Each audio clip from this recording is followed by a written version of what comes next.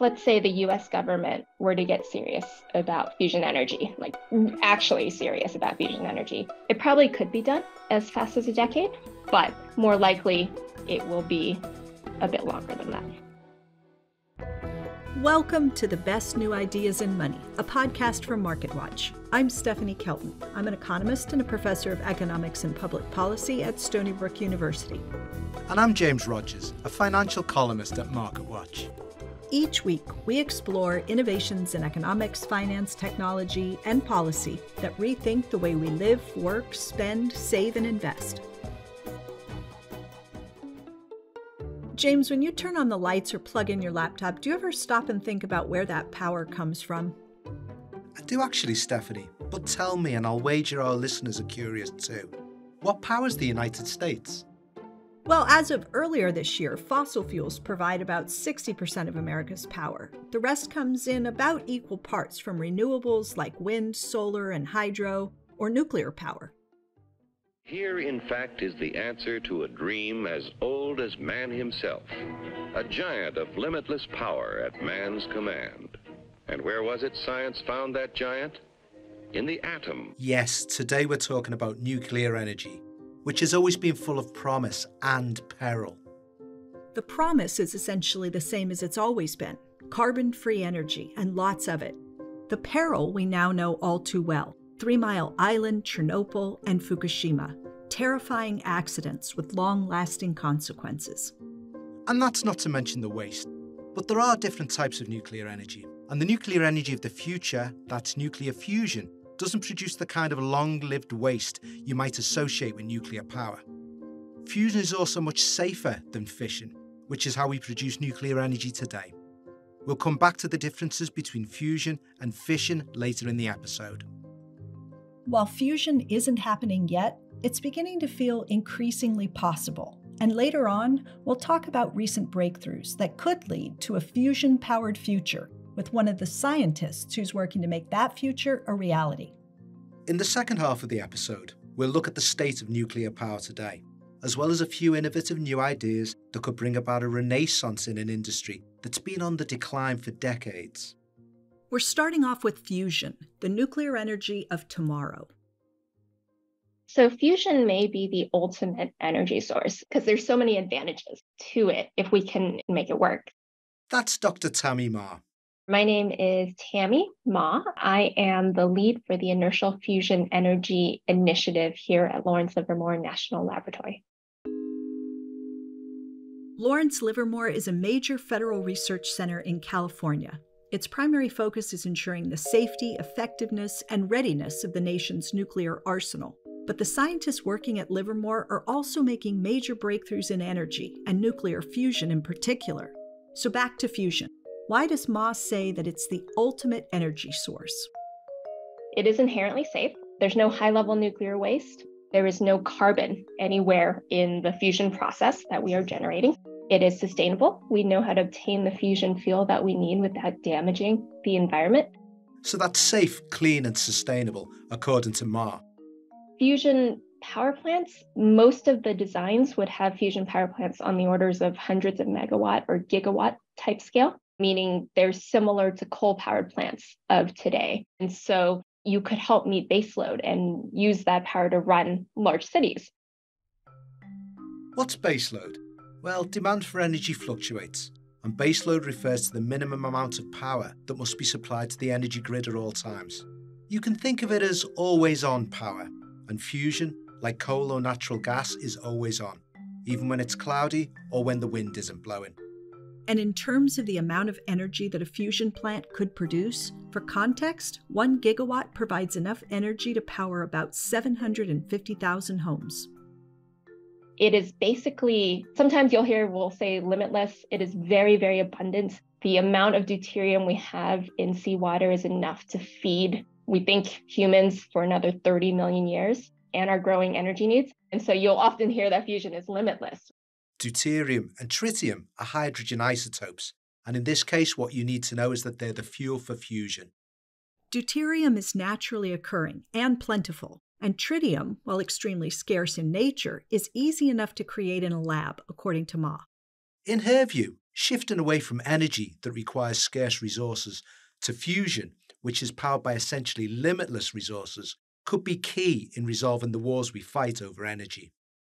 If we can make fusion work, it means energy security. If we can deploy fusion in a way that is equitable and just and out to societies worldwide, it could be a way to also meet energy sovereignty needs too. We can basically stop fighting wars over energy because it will completely change the paradigm of our relationship with energy. That all sounds pretty good, doesn't it? It certainly does. But what exactly is fusion? Fusion is the merging of two atoms under high enough densities, temperatures, pressures, and holding it together long enough that those two atoms fuse into a heavier element. And in that creation of the heavier element, mass is liberated. And so with that comes out a huge amount of energy. Fusion is what's happening inside stars, including our own sun. It's not the same thing as the type of nuclear power most of us are familiar with. That's called fission. Yes, the two have frustratingly similar names. So fission means the breakdown of a heavy element like uranium or plutonium. And when you break down that heavy element into smaller constituent elements, you release energy that way. Fission is relatively easier. I mean, obviously, we already have many fission power plants. Fusion, we're still in the very early stages of trying to develop the science enough that we can build the technology around it to actually demonstrate a fusion power plant. Fusion isn't happening in the real world, is it? Not quite, but according to Ma, it isn't too far off either. So we do know fusion works, right? Fusion powers the sun and the stars. So we know the principle of fusion works very well. Now what we're trying to do is recreate fusion in the laboratory in a controlled way. And so this is how you can precisely control the amount of energy coming out and then also utilize it for good, right? Rather than weapons.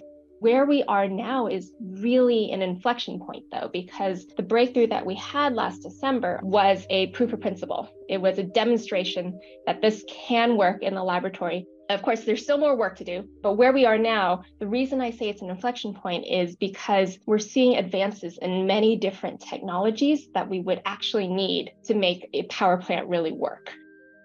Let's back up a little bit. In December of 2022, there was a big breakthrough at Lawrence Livermore. So the holy grail of fusion research is to generate more energy out than you put in. And if you generate enough energy out, right, then you can actually harness that as an energy source. Now, we're not violating any principles of physics here. We're converting mass into energy because what we're doing is taking two light elements, fusing them, and then the element that comes out weighs a little bit less than your original two atoms did. How does this actually work? Well, it's complicated. But at Livermore, scientists use powerful lasers to force hydrogen atoms inside a small cylinder to combine and form helium. And that reaction is where the energy-generating magic happens. Last December, we were able to generate 3 units of energy out for 2 units of energy in. So 3 over 2 is a gain of 1.5. Anything over 1 is basically ignition. Ignition is simply more energy out than in. And in this case, 3 over 2 is a modest but measurable gain. That's equivalent to having a Porsche driving at about 150 miles per hour or dropping a 700 kilogram weight from the Empire State Building. If you're wondering whether or not it's safe to be simulating the energy that powers the sun in the suburbs of California, you're not alone. Controlled fusion is exactly that. It's controlled. And so it is not dangerous. And in fact, we say fusion power is inherently safe because you first have to deliver energy into the system to make it go. Meaning, according to Ma, flick the switch off and it stops. Remember, fusion isn't powering any cities just yet. But there are a handful of private companies working on making fusion a reality. Commonwealth Fusion Systems, which has raised more than $2 billion in venture capital, says it will demonstrate ignition, and remember, that's more energy out than in, by 2025. Another company, Helion, which has also raised more than $2 billion, says it will deliver power to Microsoft by 2028. And a third company, TAE Technologies, aims to plug fusion into the grid by the 2030s. Without commenting on any of the claims made by any of these companies, we asked Mar for her perspective on their ambitious goals. The companies that you just mentioned are just a few in a growing fusion ecosystem. So we're seeing a lot of momentum and a lot of interest, and that certainly helps to grow the field. And it brings a lot of money in, of course, right? And how fast you can develop technologies is directly related to the amount of investment, quite honestly. So this is great. What I will say is that although it's a very exciting moment in time, we also have to be cautious because each of the subsystems we would need to build up for a fusion power plant, all of that still needs a lot of development. The technology is still relatively immature. And all of this has to come together in a way where the systems work together, but then it also has to be economically viable. Fusion needs to be able to compete with the other energy sources out there. So the challenges are still quite momentous. And then on top of that, fusion is a type of nuclear energy. So there's many public perception and social issues we are still going to have to work with the public on and governments on to set the policies in place to make the technology, make the science development really come together into something real, a fusion power plant. That said, what does Mar reckon? How soon could a commercially viable fusion power plant come online? It very much depends on the support, the level of investment that goes in and the will. And so I'm biased because I work at a national lab, so I'm in the public sector. But this type of work is still a very long-term risk. It is rare for private companies to actually have the amount of capital, typically on the order of hundreds of millions to billions, in order to build large-scale experimental facilities, let alone full reactors. So there still needs to be significant public investment, I think, to make this happen. And so let's say the US government were to get serious about fusion energy, like actually serious about fusion energy, and decided to do something like a Manhattan Project type of investment and go all in and pool, scientists together from all across the US. It probably could be done as fast as a decade, but more likely it will be a bit longer than that. A decade? That's really not as long as I was expecting. But is the U.S. government getting serious? Could we see something similar to how the federal government has supported commercial space exploration, for example?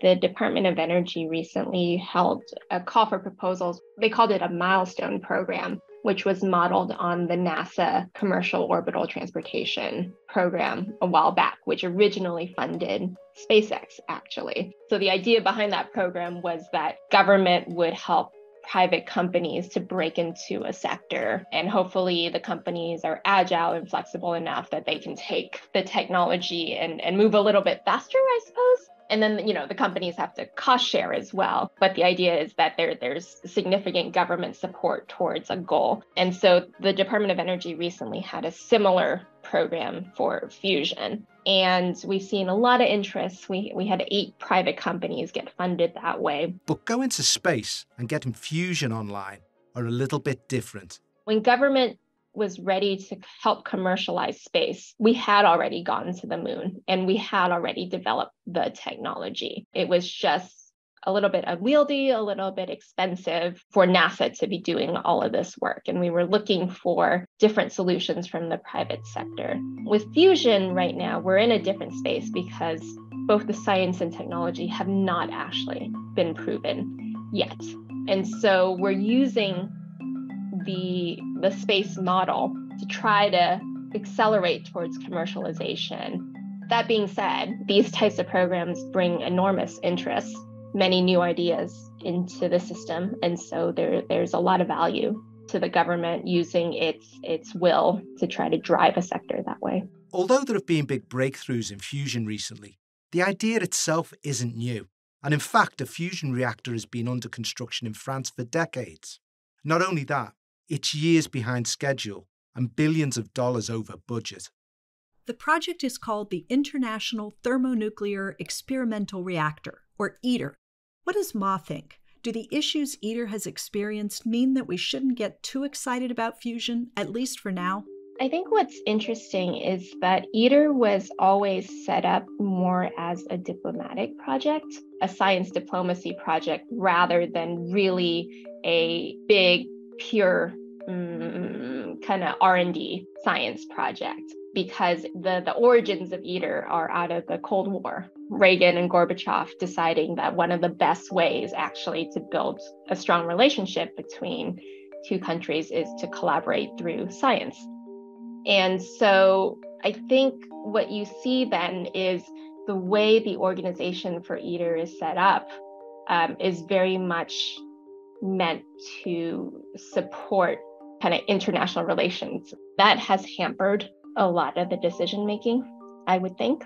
The National Ignition Facility where I work, on the other hand, is a US project. It's all within one single national lab. And yes, the project did eventually go over budget, was a bit late, but it got done.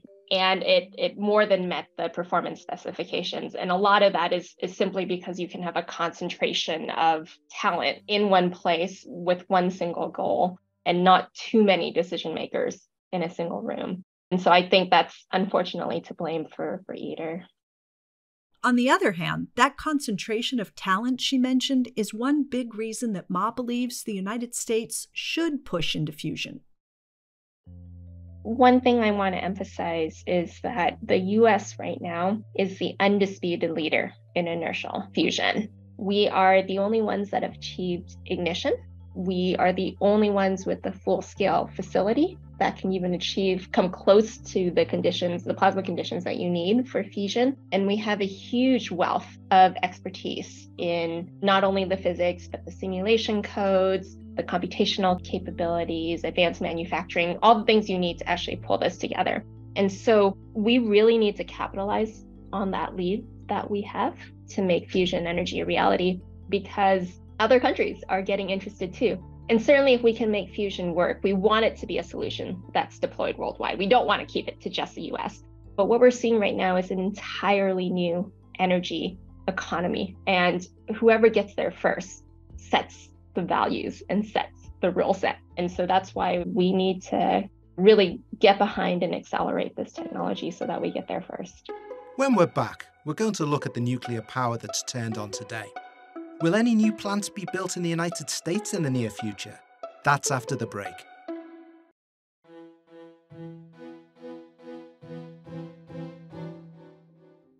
Welcome back to the best new ideas in money.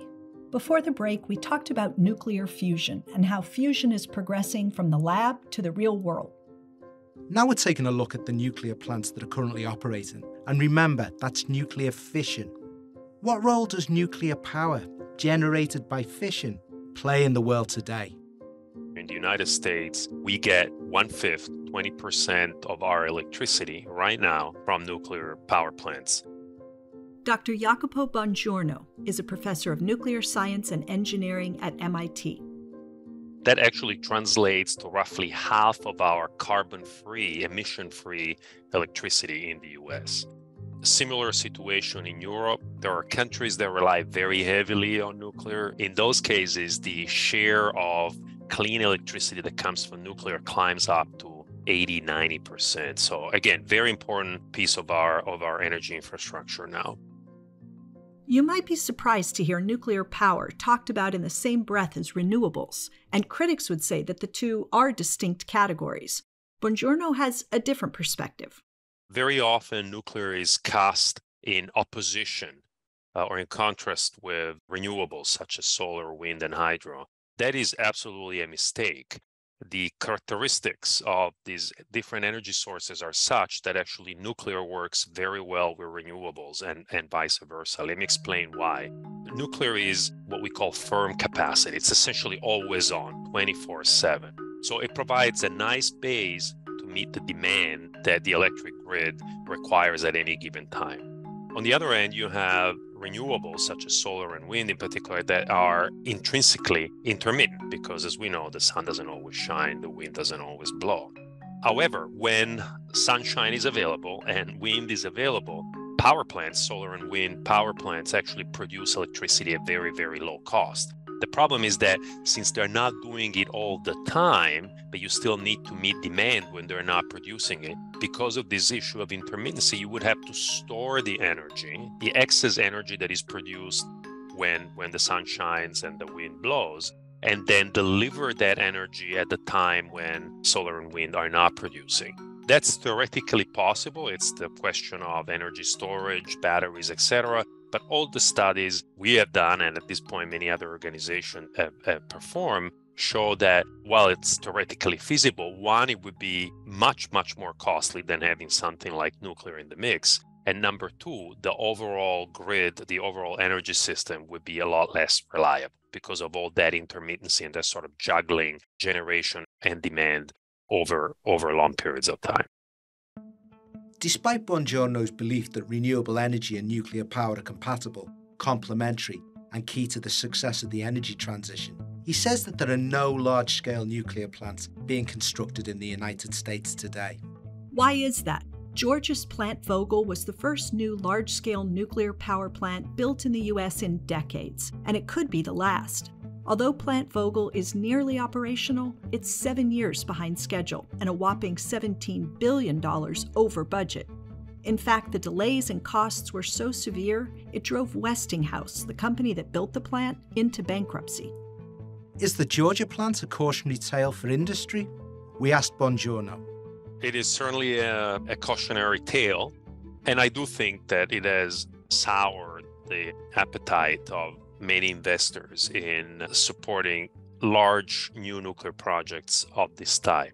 Having said that, I think now that the project is complete, I think it's going to serve the people of Georgia and the electric grid down there well for many, many decades. And in fact, given the trend of for prices of electricity and cost of energy in general, I think eventually people realize that it's even going to be economically competitive and attractive. In other words, 10 years from now, people will look back and says, okay, it was painful, it took forever, it was very frustrating, but we're happy that we have this asset. So all of that has to be taken into account.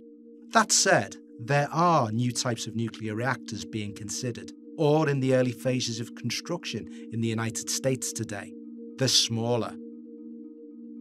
So SMR stands for small modular reactors. The US is definitely a leader in the development of that technology. These are reactors that produce of the order of 100 or a couple of 100 megawatts. That's much smaller than the gigawatt capacity we talked about earlier. So, what do these SMRs look like?